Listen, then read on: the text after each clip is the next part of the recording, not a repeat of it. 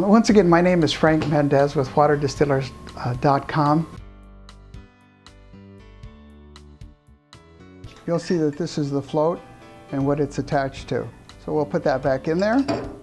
Again, careful with the float stem.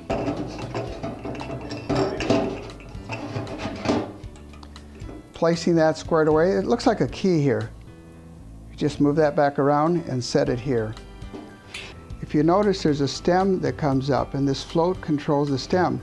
Sometimes when you get this in shipment, it might be a little bit off. It might be something like this, okay? All you simply do is line it back up, and you're just fine. Thank you very much. My name is Frank with waterdistillers.com.